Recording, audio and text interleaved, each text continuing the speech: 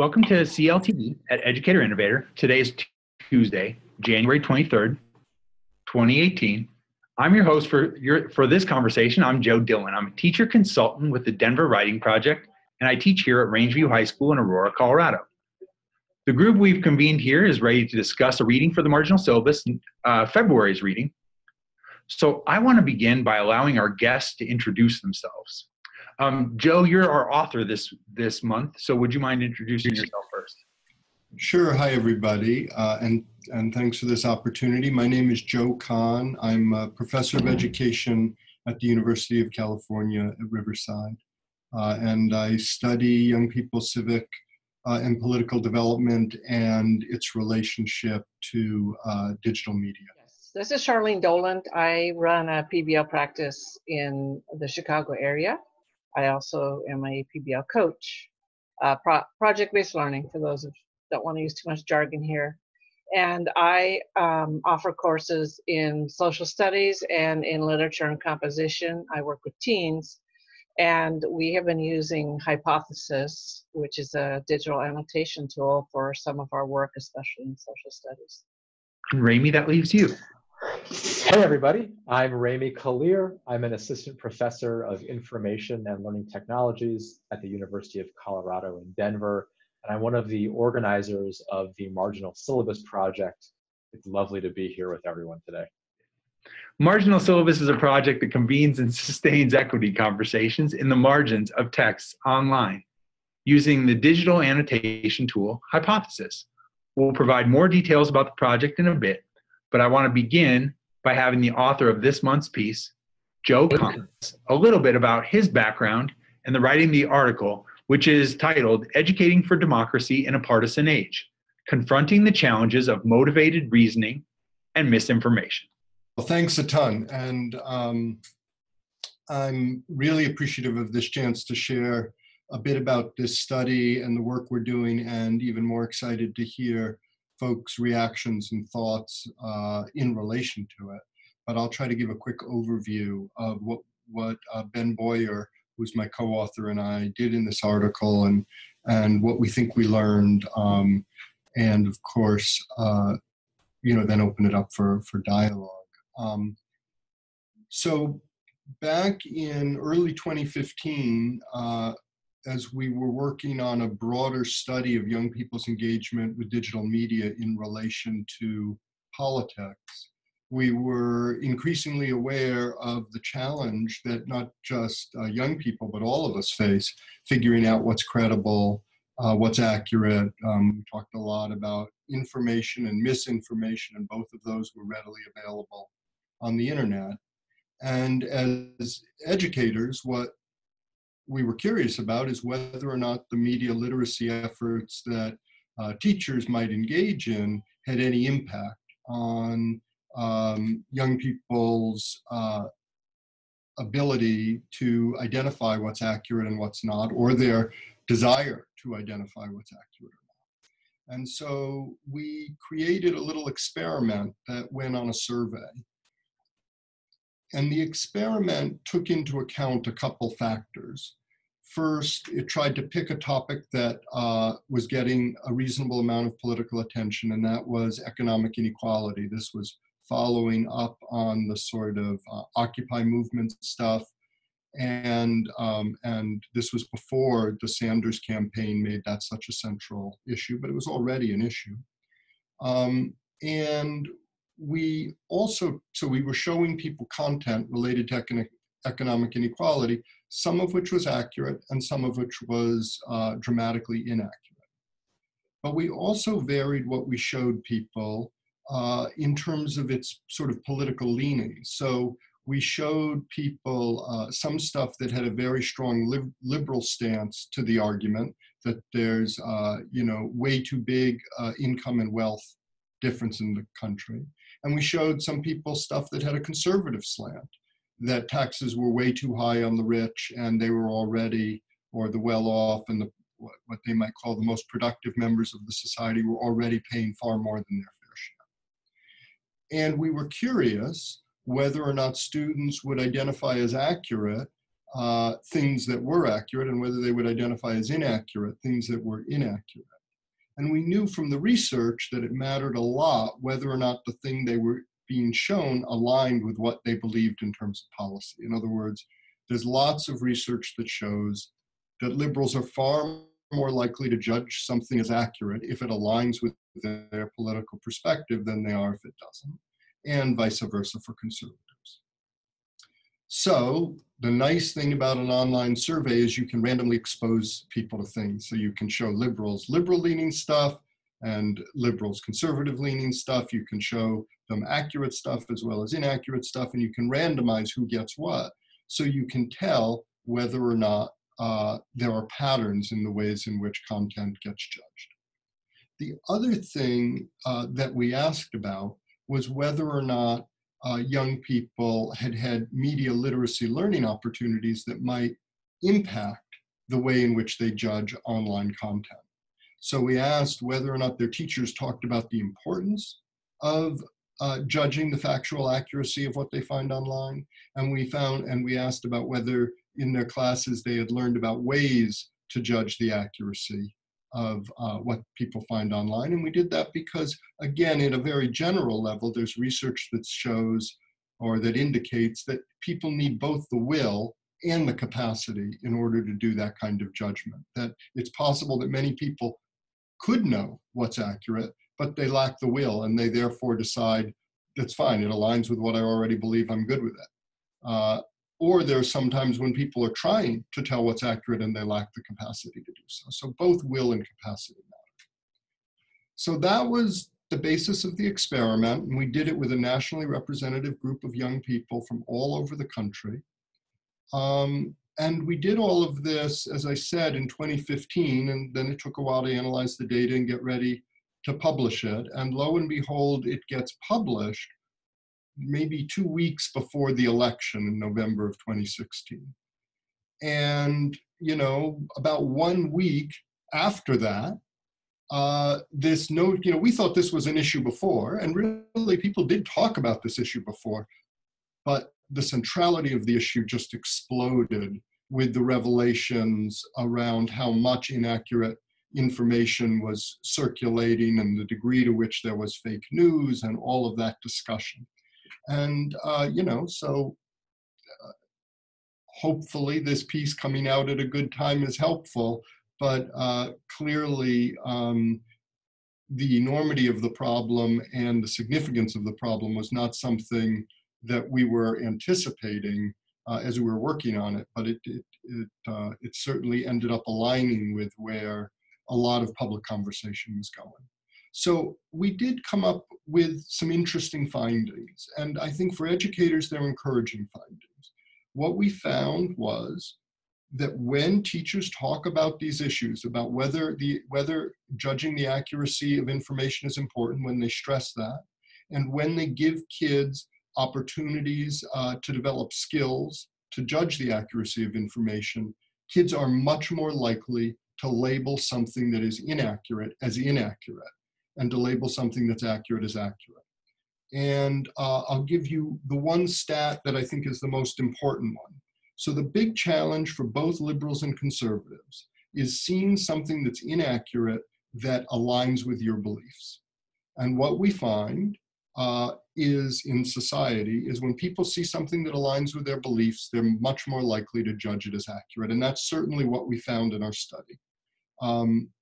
We showed people 2 graphs that were clearly labeled as coming from reputable sources, and they were very similar graphs. One pushed a conservative idea and one pushed a liberal idea, and sure enough, liberals coded the one that aligned with their beliefs as far more accurate than the one that aligned with the conservative beliefs.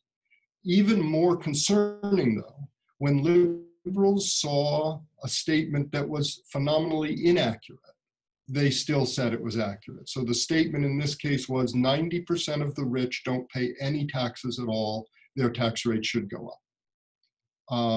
In actuality, it's less than 1% of highest income earners pay 0 taxes. And similarly, conservatives fared no better on this thing when they saw something that said the 1% pay 90% of all taxes. Their taxes should go down. Conservatives said it was accurate, even though, again, the numbers are nowhere close to that. So here's the good news. The good news is that when teachers talked about the importance of judging accuracy, and when teachers gave kids skills to assess accuracy, their judgments of these inaccurate posts improved dramatically. So when someone was exposed to a post that was wildly inaccurate, but aligned with their beliefs, if they had had teachers who did those good practices, the degree to which they judged that post as inaccurate increased by 26%.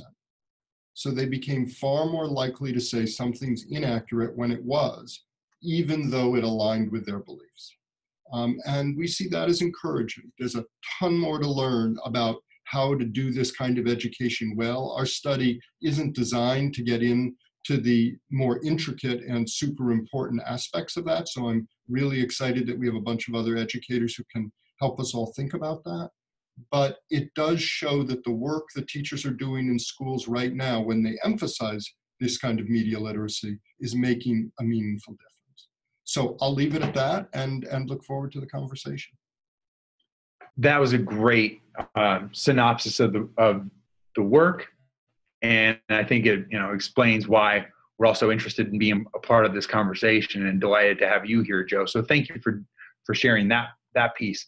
So Ramy, while we're waiting for Molly there, would you mind briefly, before we transition to a conversation about the reading, just to kind of give a little background about this project, some of the partnerships involved, including the author partnership, and as we're transitioning to the reading of this, maybe you could set the context for why we're reading this piece socially. This is great. Thanks, Joe, both Joe Dillon for hosting this, and of course, Joe Kahne and your co-author Ben for contributing this as partner authors. And so I'll very briefly note that the project that we're gathering around today is called the Marginal Syllabus, and that's a very intentional political and technical double entendre. And so from a political perspective, we want to engage with ideas that might be a little kind of counter or contrary to kind of typical schooling. And so what Joe Kahne just described to us, the importance of information accuracy and notions of bias, that really kind of gets at the kind of importance of having this project from a political perspective. And of course, from a technical perspective, we have online conversations with educators in the public using a web annotation platform called Hypothesis. And so our conversations with partner authors and with other educators occurs in the margins of those texts, hence the Marginal Syllabus. And this year, we have the pleasure of being hosted for the entire year by the National Writing Project, and all of the texts and all of the author partnerships in the Marginal Syllabus are aligned around the theme, writing our civic futures. And we're looking at notions of civic engagement, civic media, and youth civic participatory politics from a variety of perspectives. And so this study that Joe Kahne and his co-author Ben Bowyer have contributed to us is just a real lovely fit with the spirit and the theme of our project. Thanks, Ramy. So that sets the context. And what I want to do now is, Charlene's joined us as a reader, and I myself have read through the piece. And so what we want to do is just, certainly we have Joe here where we can include him in the conversations, and we also want to just talk about our reading of the piece. So Charlene, I'd love it if you'd share, something you wrote as you were reading, or maybe questions that arose for you. Yes, absolutely. I guess I wasn't too shocked by the various biases that we all actually take into our digestion of items that we read in the news. And it raised some of the same concerns I've had for some time about the whole echo chamber effect, that if we're on social media, over time it starts streaming us everything that we already agree with. So we lose divergent viewpoints. And I think it's even more compounded with students because they've had less time to become critical thinkers and readers and so forth. And so having methods we can use in the classroom that require them to actually analyze and think about things and provide substance to whatever their opinions are, helps to be better, for them to become better citizens of our society. As I was reading, one of the things that struck me that I found myself writing in the margins about was, and I think it was about, the research that preceded this study, was just the idea that it didn't seem to matter how much knowledge of our political system someone had, or even someone's critical thinking skills or their ability to craft arguments. In fact, now I can't say that I've done a really slow, I did a relatively quick read of this, but it seems like some of the things that we would think were predictors of people's ability to discern what is accurate and inaccurate, I was surprised to see that, those things, knowledge of our political system and maybe even a knowledge of arguments, didn't really, set you up for success unless you were really aware of your biases, and then motivation was an important factor too. Those things jumped out at me. I don't know if be happy to comment on that, just to summarize some of the research on this. But this is one of, I think, a powerful finding that I think helps explain the frustration many of us feel as we watch political dialogues, where we see people who clearly are well educated and capable of making highly logical and careful arguments, repeatedly doing things that strike us as illogical or factually inaccurate. And part of why they do it is because they're motivated to do it in the sense that that's what they want to believe is true. And part of why they do it is it works, because their audience buys it, because of this process that I think, Joe, you mentioned, which scholars call motivated reasoning. So scholars point out that actually all reasoning is motivated, and it could be motivated by different things. Sometimes it's motivated by a desire to be accurate.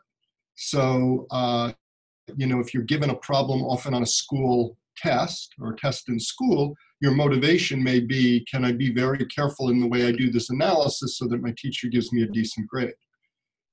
If you're building an argument in the context of, say, friendly banter with your peers, or you're doing it in the context of a political debate, your motivation is frequently, how can I justify the thing that I want to see happen?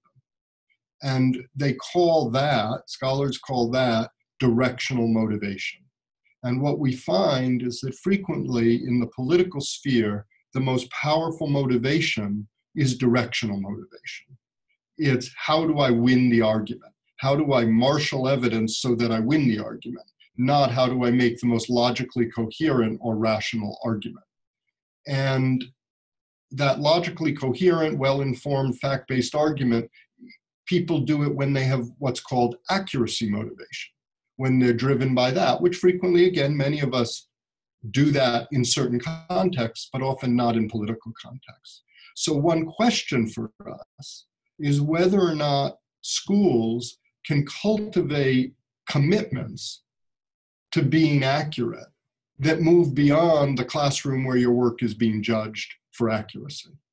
And one of the things that I think we find in our study is that when teachers teach lessons that stress the importance of accuracy with respect to digital media, that some of that transfers over into kids' actual lives. And when they're looking at a Facebook, a post, that they see in their feed, they're more likely to care whether it's actually accurate or not, and they're more likely to say it's accurate.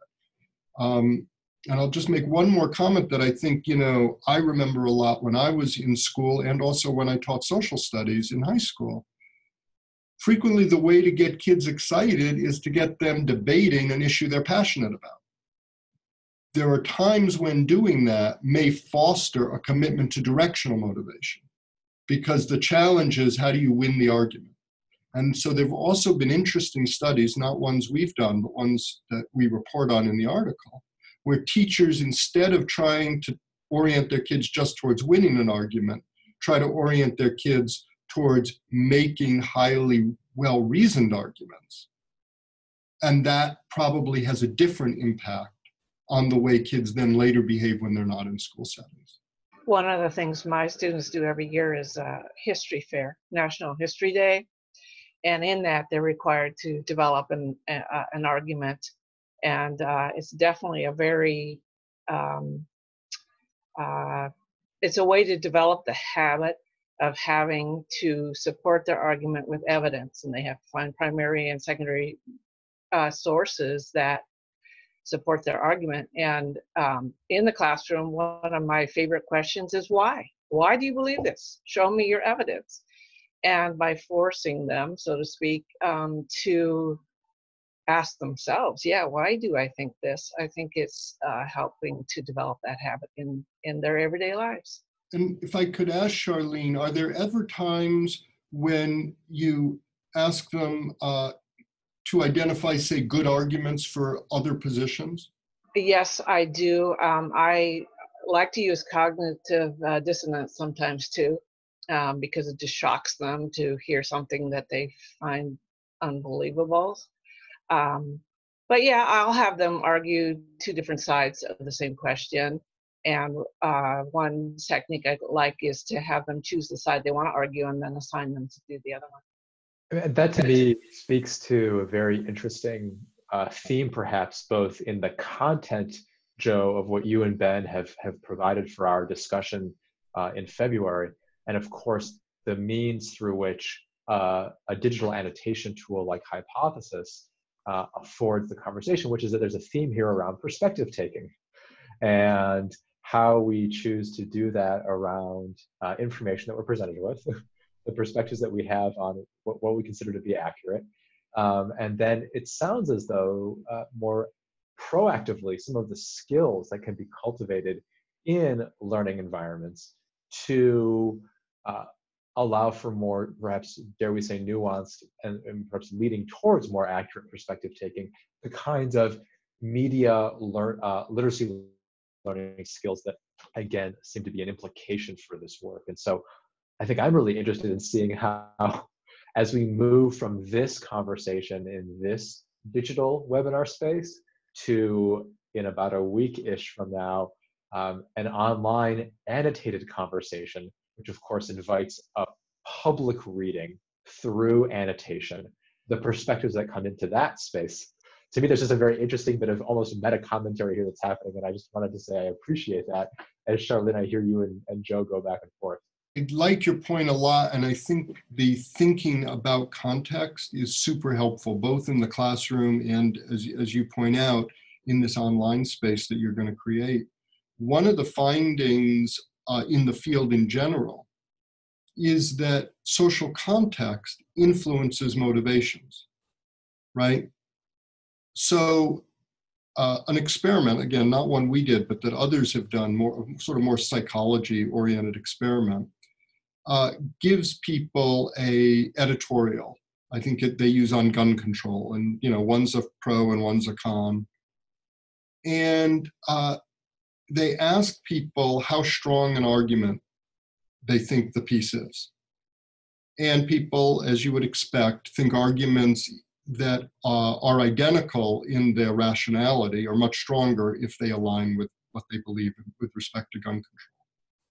So people are willing to say this is a good argument, even if, on the sort of merits as a teacher, we might say this is a really problematic argument. It's not logically coherent. There's no evidence, et cetera, et cetera.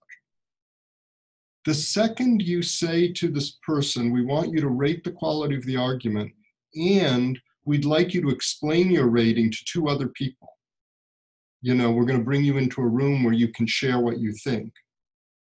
All of a sudden, they become much more focused on the rationality embedded in the argument.